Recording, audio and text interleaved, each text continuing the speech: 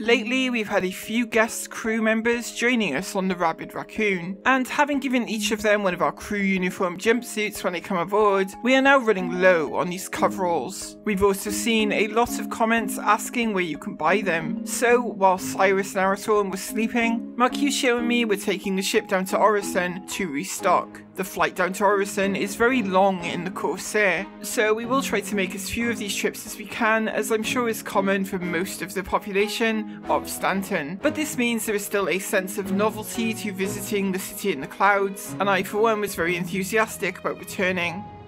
Front impact warning. On the deck.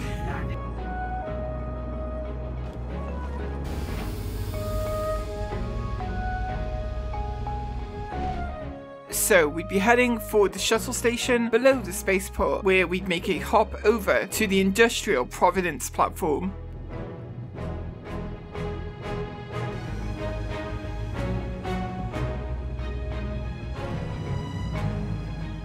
And on the way, even Mark was wondering where this shop is.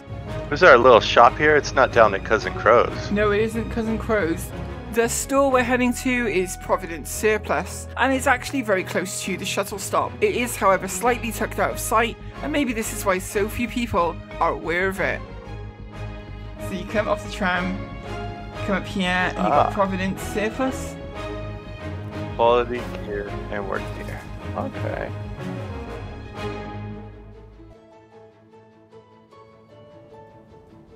So this is like the one we use right there, but there are other colours. There is a dark coloured one, right? It's got these big stripes on it. Ideally, what would be cool is if there was just a plain grey, but they don't do those, sadly. Or plain black would be good as well. I wanted to show Mark the darker coloured jumpsuit as well. Like the front looks kind of decent. You can even see the zip more clearly on this one, which is cool. But then the back is kind of like, the stripes are a bit much. It was time for a quick snack in the store and to admire the amazing Orison Vista before we'd be setting off, freshly stocked with new uniforms for those wishing to join the crew for an adventure. Our destination was ArcCorp, where we'd be offering our services to crime boss Tisha Pacheco once more, in the hope of being given a particular assignment after rebuilding some rep. Illegal missions and gaining crime stats are usually not much of a bother to us, but when living on a ship like this, trying to minimize risk is a huge consideration. And so the stakes were feeling higher than usual as we landed at Area 18. We'd run missions for Twitch not longer than a few weeks ago, and so we're very conscious that one of the jobs she offers regularly is a simultaneous hit, an assassination of 2 targets within the span of about 6 minutes. These targets are usually on different moons, so we had Skunks, Polecat, Razorburn and Troy Havoc in space above ArcCorp, ready to assist. Here are the details. But the first job offered was not what we were expecting. It's killing a cop. Okay, I'm gonna accept it. This was an opportunity for the skunks we had in orbit to go kill the Blackjack officer while we were in prime position to accept another contract down below. I've got a mission I'm going to share with you now. It's to kill a cop. It's to kill Blackjack security. I'm going to share it with you now. Received and accepted. And the wait would give us some time to talk about the ship loadout. Someone remind me to rearm the ship as well. The 84Bs with gimbals. Oh my god, yeah, I landed a lot more shots with them and it was much easier to keep them on target. Yeah, it's just auto-correcting for what it needs to do. Yeah. Although half the ammo used for a Connie, that's... Well, yeah, you know. Not a good sign for handling heavier ships. No, but it looked good. It sounded good. It sounded really good, in fact. Do you think Twitch eats at this hot dog stand a lot? Yes. This is like Twitch's exclusive vendor of food and drink. And the stand featured a surprisingly varied menu. Veggie dog, cruiser dog, breakfast dog. Yakisoba dog? Let's have a hot dog too, why not? We killed time eating and drinking here in the alleyway, but it wasn't long before the call came through from Troy. Target has been neutralized. Good work, guys. Good work. Nice. Alright, let's see what I get now. Yeah, let's go check that out. We'll see what we got. Okay.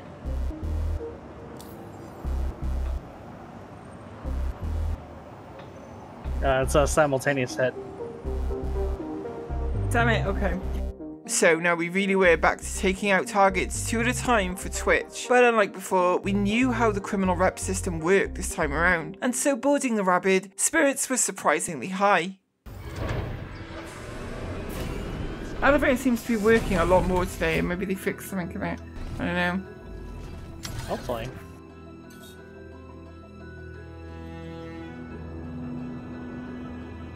Flying this thing with sticks feels pretty decent actually, I have to admit.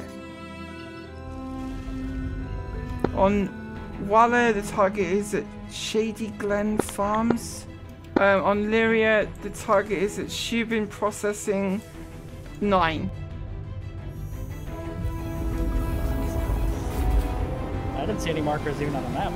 No, it's a problem with these missions where the target markers don't show up until you get really close. For everyone except like the person that took the mission.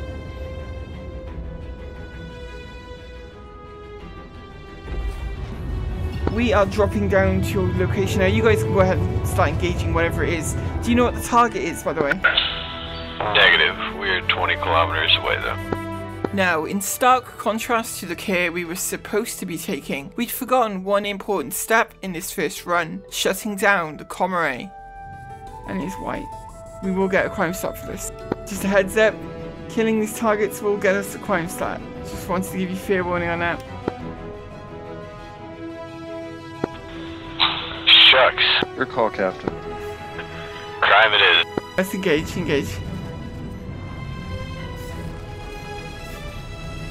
Recharging. Oh, I got a Crimestat.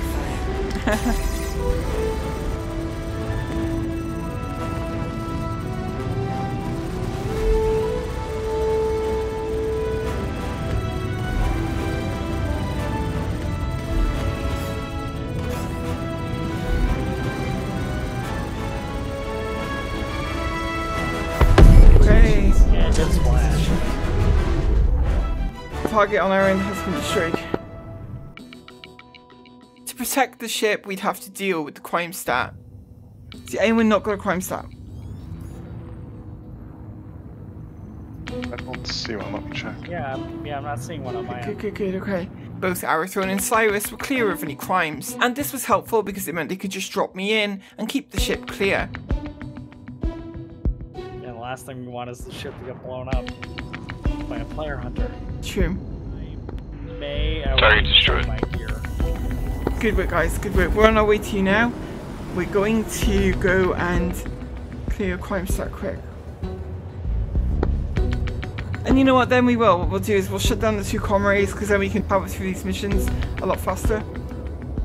This would, of course, require gearing up for combat within the security bunker.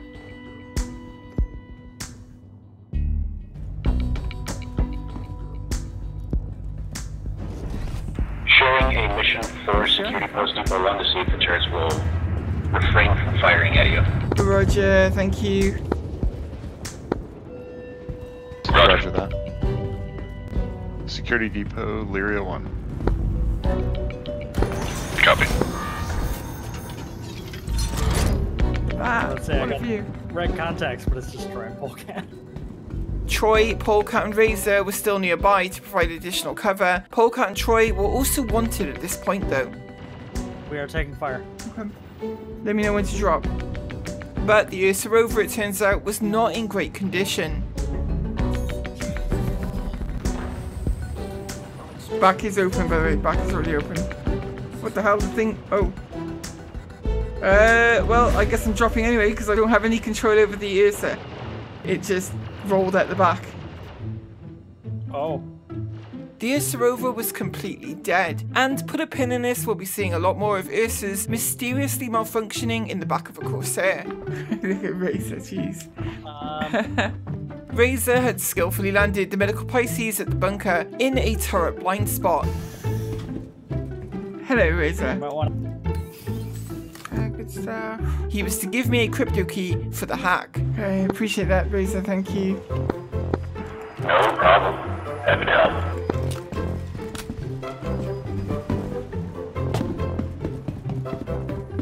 Got in the bunker right now. I need is Ninetales. I was expecting to have to kill a few blackjack security down here, but it looks like the Ninetales beat me to it. There was very little resistance. Again, it was really cool, like, grabbing the armor from the drawer under the bed. There's something really fun about that. Halfway done on the hack. I knew I'd have a couple of charges to clear, and that our fighter pilots, Polkat and Troy, would also probably want to clear their records too when I was done. Clearing charges now, it looks like 4 charges. Mental incompetence.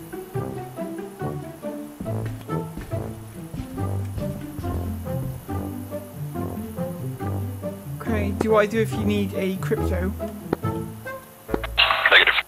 Oh, Twitch has requested my presence. Same here. See, she already heard about the good work that you've done. 663 rounds. Okay, about half. Not bad. So, cleared of all charges, I was returning to the Rabid Raccoon to continue our work for Twitch. Elevator worked. I'm aboard. Right back in route to the team point to get our Raptor new ship. Roger, understood. Good work, guys. Good work. Okay, I will take back the helm. You did a fine job. We certainly didn't want to have to be dealing with Crimestats all the time, so the next move for us would be shutting down the comm arrays over Lyria and Walla. You want to grab this one out of Thorns since you didn't get to quite finish last time? Yep, I'm good. This time I can do it.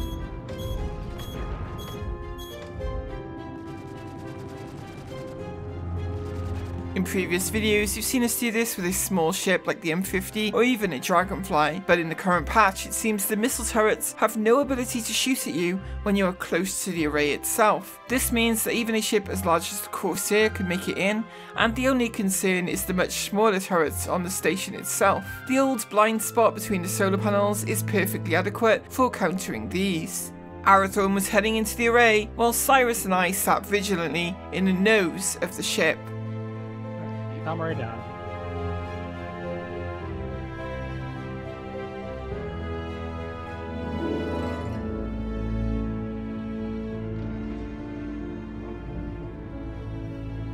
Yeah, I'm flying around.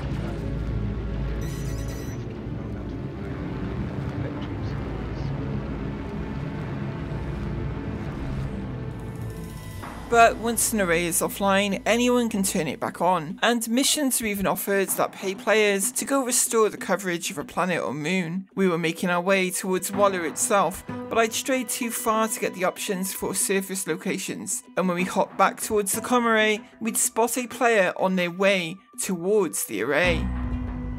Oh, I think it's because you jumped forward into the... Oh shit, we have to kill this guy. He's gonna reactivate the array. He's got to be coming towards it, hey?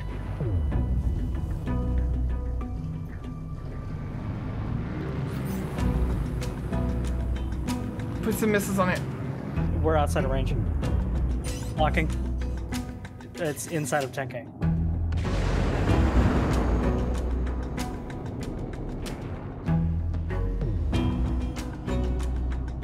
But due to poor piloting on my part, we were about to have a very close call. Trying to get away.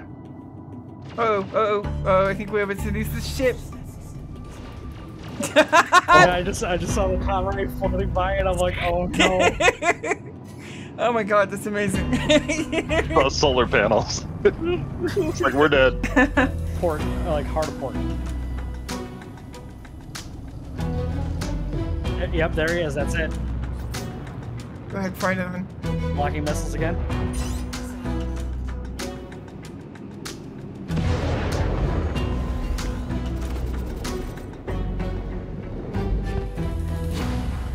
Good work, guys. Good work.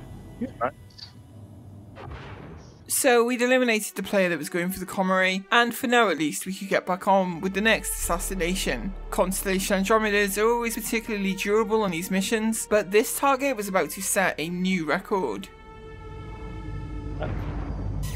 Got target, it's a Connie. Okay, here we go. Let's go engage. Shield system is hit.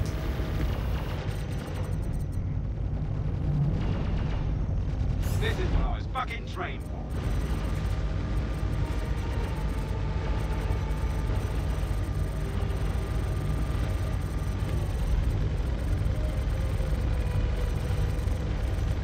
No way some outpost scum's getting better than me.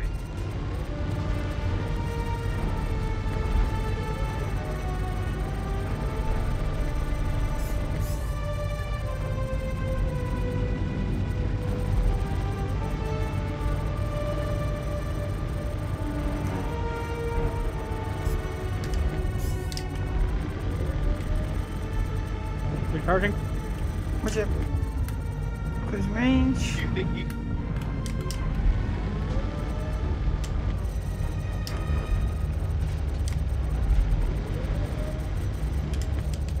Friendly.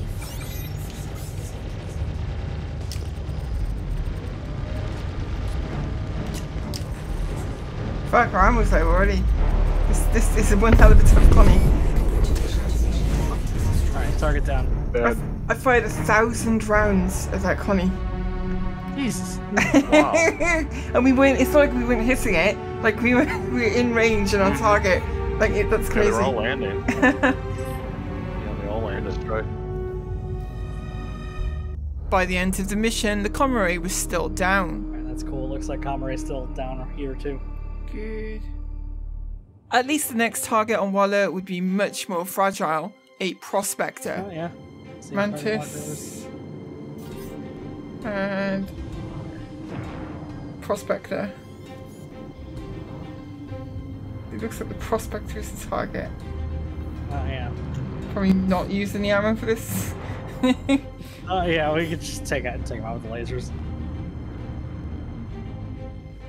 You mine the wrong rocks, buddy. Okay, here we go. Prospect this.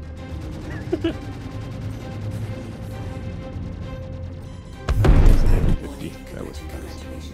Yes, but I was a prospector.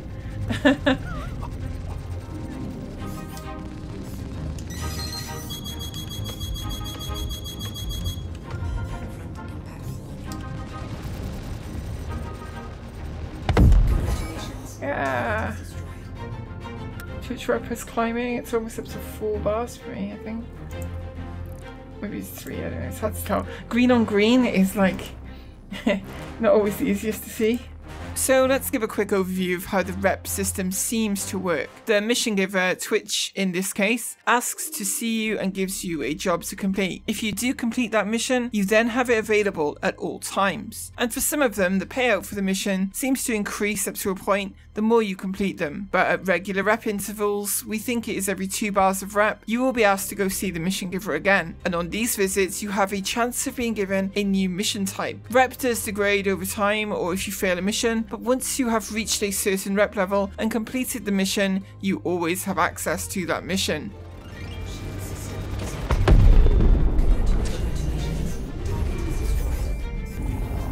Alright, Twitch is requesting my presence again. Oh, that's good. You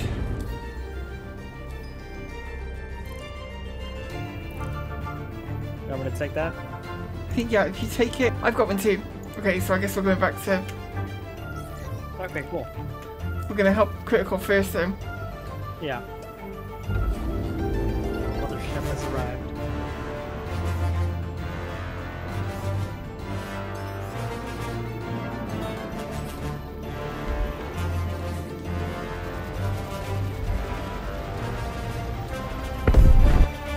Yeah. That was pretty painless. Okay, now we go back to ArcCorp. So both Cyrus and I had been called back to see Twitch again, and this would be a positive sign we were making progress towards our goal. We'd not get the assignment we were looking for just yet, but steady progress up the rep ladder was being made. And on board the Rabid, we had a chance to talk about what we'd learned during this excursion. That was a traumatic experience for all of us. Drinking and flying it's fun but dangerous. It can only go up from here, you know? Just more adventures to be had. Yes. join us next time as we encounter a pretty huge setback, but also discover that an old favourite mission is actually still working and just as good as it ever was. As always, I want to thank all of you at home for watching and send out a very special thank you to all of our amazing patrons. Without these generous people, none of the videos on the channel would be possible. Thank you all for your support, and in this video I would like to send out a very special thank you to Jinx and James Washington, who both recently became backers over on Patreon. Thank you both for your generosity. Backers like you are what make this channel possible. We'll be back with more adventures aboard the Rabid Raccoon very soon.